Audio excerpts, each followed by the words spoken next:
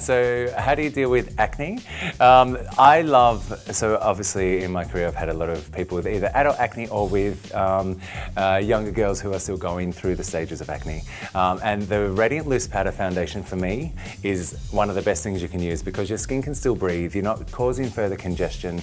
And so I press it. So I push down on the mesh, load up a really great amount of powder onto the brush, sink it down in and press it onto the skin and just let it sit there in that full coverage and then make it, it melts into the skin. So it doesn't look like there's anything on top. It just is a much heavier coverage, but it doesn't cause further congestion or breakouts. So that for me is really great. How do I not look like a clown? Put the brush down. I think it's always about making sure that your skin still, even if it is a full coverage, still looks somewhat like skin.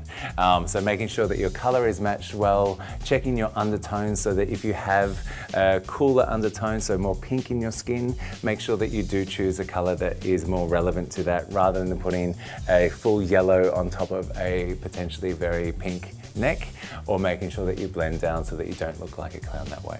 But it's all about the way you apply it, and too much makeup, not blended well, will make you look a little bit more like Bozo.